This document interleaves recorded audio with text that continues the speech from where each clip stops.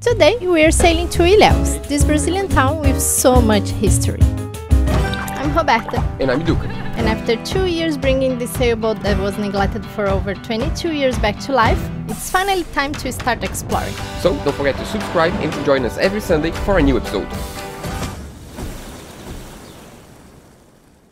Time to move again. Morning. Good morning. It's time to explore new places. We also love this place, but you know, sometimes the wind calls us. And the wind, oh, it's starting to be. We are waiting for the pilot to come, but we are not going alone. We are in 5 boats together, going to the same place. What I mean by pilot in this case is the person that knows the narrow passage in between the sandbank and the coral reef, as the sandbank is always moving. So we have a sandbank here and coral reef here.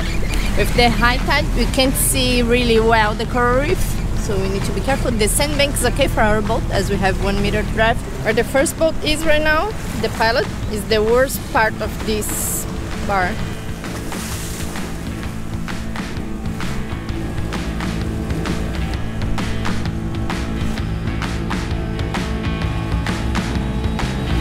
I think we passed the worst part. We passed, like, the reef is right here still, but I think we're all. Yay! Always nerve-wracking to pass by, you know, shallow channel, narrow. And when we came on the low tide, so we could see the reef is really close. Like this seems, I don't know, it's not that close. It is, it's like a couple meters. And we have a rainbow on the back. Yay! And just like that, we are out. Ready for Ilhéus. It's gonna be like 20 hours trip, so we are gonna arrive there during the night. Sometimes you gotta do what you gotta do. There are way too many whales in this region. That's exactly where the boat that we've been talking about sank. You know, it's like 20 miles from our destination. So we're like, we're just trying not to sail during the night as much, because the whales, it's hard to spot them during the night. So sometimes you gotta do what you gotta do. That's why we are leaving 5 in the morning. Valeu, querido! Obrigadão! Abraço! Bom dia! Valeu! Before we start this passage, I just want to thank the sponsor for this video, Athletic Greens. As you guys know, our videos are usually 2 months behind real time, and right now we are in the last port in Brazil getting ready to cross the Caribbean. And that means a lot of work, and also means we need to take care of our health. And for this, I started drinking AG1 regularly, and it became part of my morning routine. What I like about AG1 is that it's more than just a greens powder. 1 scoop of AG1 has 75 minerals, vitamins, and whole food sourced ingredients. It's a nutritional drink that simplifies my health routine, as it's quick and easy to prepare. The best part is it tastes good. Getting the boat ready for a big crossing can be exhausting, and drinking AG1 is helping to support my immunity, boost my energy, and also I feel like I can recover quicker on the next day to keep working. So get a special deal and support us at the same time. Go to athleticgreens.com/adlifecrafting to start on your order. Athletic Greens is going to give to our community a free 1-year supply of immunity system vitamin D3 plus K2, and also 5 travel packs with your first purchase. Now, time to go sailing! I don't know where I've been, I don't know where I'm going. Been holding on to the past, but this life keeps on moving. Don't you worry about me, I'm gonna leave this all behind tonight. And it may take a little time just for us to get it right.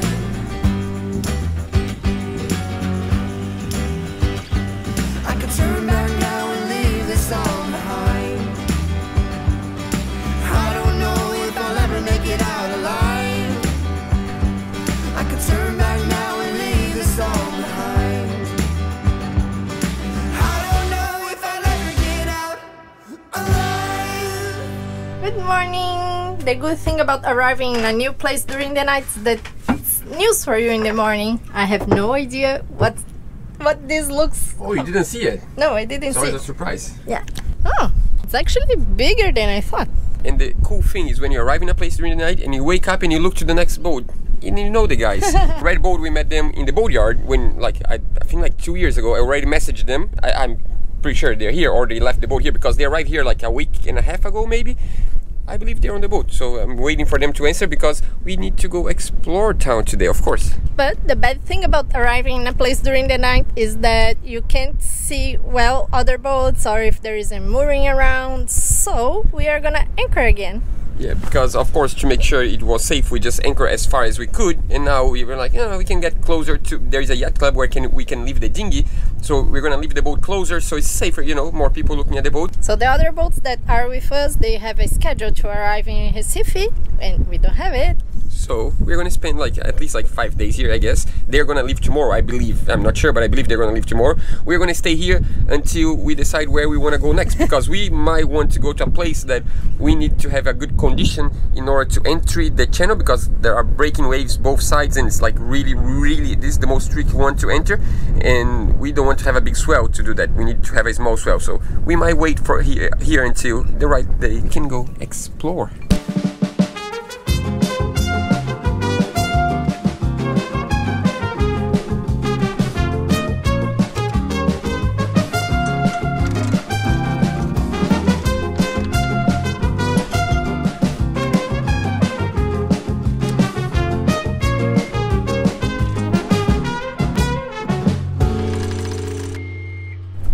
And here we are, new anchorage. Let's go!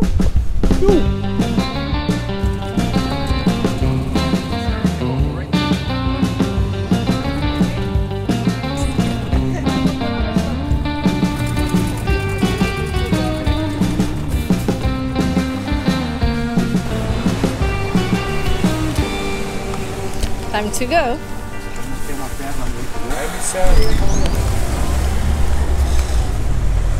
Isn't this our friend's uncle? Yeah. I don't know if you guys remember, but we recorded a podcast like a year ago or so, and the guy that is one of the guys from the podcast that interviewed us, that's his uncle. He's a really famous guy in Brazil for literature, so he wrote a lot of books and novels. And here he is a statue of my friend's uncle. So this is Jorge Amado. He wrote a lot of novels, and most of them are based on this city, like Gabriela, Tieta, and a lot of novels.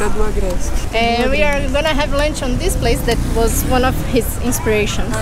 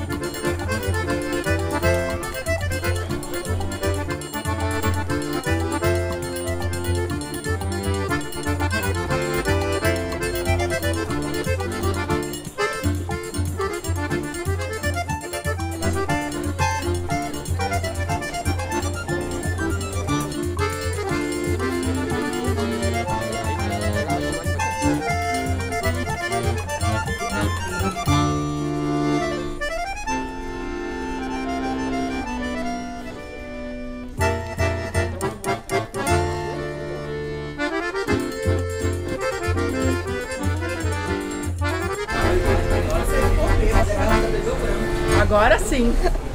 Friday cangaceira. Arriving in one of the most famous cabarets in Brazil. It used to be a cabaret in the beginning of the 90s, and now it's a place to visit.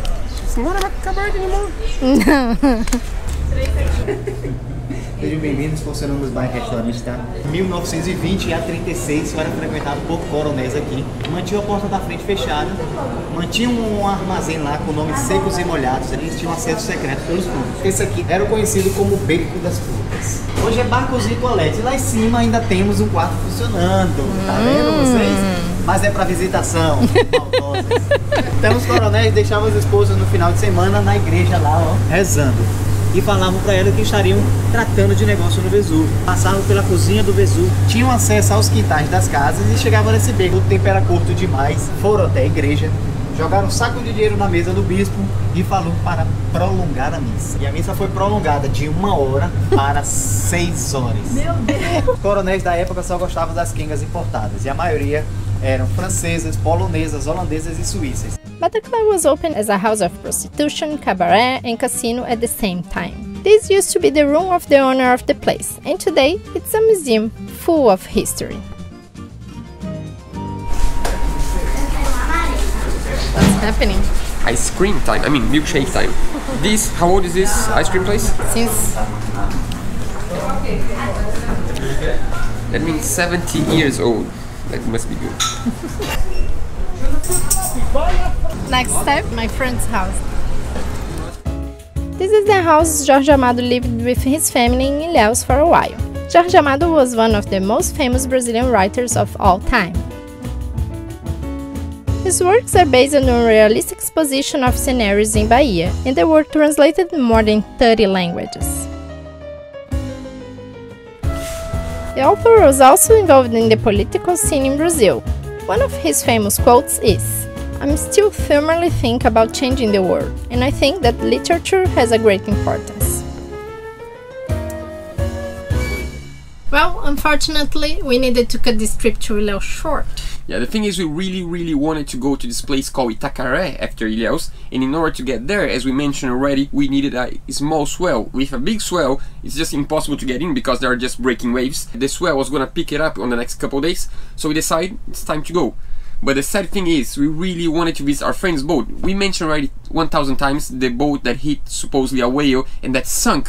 At this point, the boat was actually right next to our boat on the port, but that was the day that the port was closed and they didn't allow us inside, and we really wanted to film that in order to try to help them out, because right now they're trying to put this boat back together, so it would be a really cool thing to tell the story and to try to raise money for them. I'm not sure how people from outside of Brazil can help, but if you're in Brazil and you want to support them, there's a link on the description of this video. You just click there and you can support them to try to put their house back together. Right now they're already floating the boat, but they have so much to do before they can actually start cruising again.